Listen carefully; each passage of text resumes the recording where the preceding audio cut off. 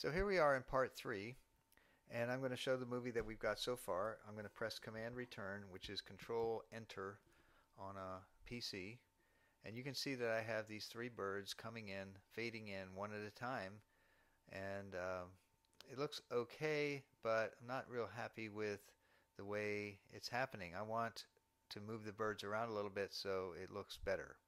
So I'm going to close the preview window here. And the great thing about using keyframes is that on each keyframe, you can move things around.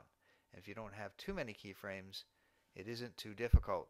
So I'm going to start with bird number 1, and I'm going to go to the second keyframe here on frame 12. I'm going to click on the bird, and then I'm going to do the scale tool, and I'm going to scale him down a bit because he's larger than the other ones, and I am going to move him over to the left, and I'm actually going to rotate him a little bit to the right. So if I move the cursor outside the scale tool window, you'll see that it becomes a curved arrow and I can rotate the object.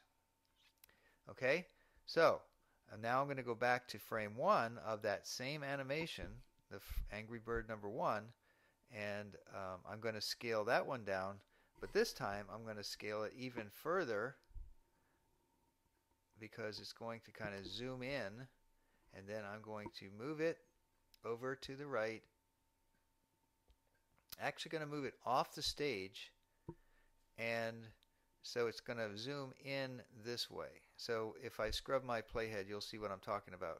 If I move the playhead, you'll see that the bird is coming in and it's rotating into position like that. Pretty cool. Okay, so now I'm going to lock layer 1, and I'm going to work on layer 2, which is starting on frame 20. So I'm going to go over here to frame 30, and I'm going to scale that one down as well. It's a little too big. So scaling it down,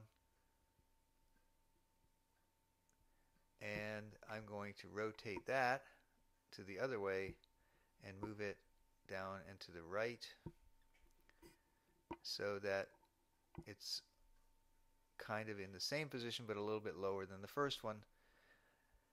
I like that. So I'm going to go to the first frame of that animation, and I am going to scale that one down and move it off to the right like that, just off the stage, and that's good. If I play that, scrub the playhead through, I can see that that bird is coming in nicely. And then to the third one, I'm going to lock the second layer, turn on the third layer, and go to the finished frame here, the finished keyframe, and I'm going to make this bird a hair smaller as well, and well, maybe not that small, maybe a little bit bigger, and move him up here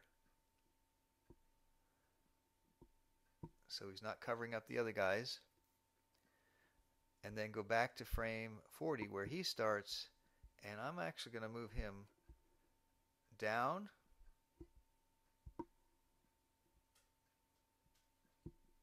and scale him a little bit smaller. And this time I'm going to use a different technique, and that is I'm going to click on frame 40 here, and when I do, on the properties inspector I see this thing called rotate, and it says auto. I'm going to do it rotate CW, which is counterclockwise. I'm sorry, CW is clockwise, and if I click on this 0 here, it adds a 1. So now the animation is going to start down here, and it's going to rotate up one time to its finished position. So there he goes. Alright, so here's the finished animation of the birds. I'm going to press Command Return. There's 1, there's 2, there's 3. 1, 2, 3. Great. Now all we need is the text, and we're going to work on that in the next video.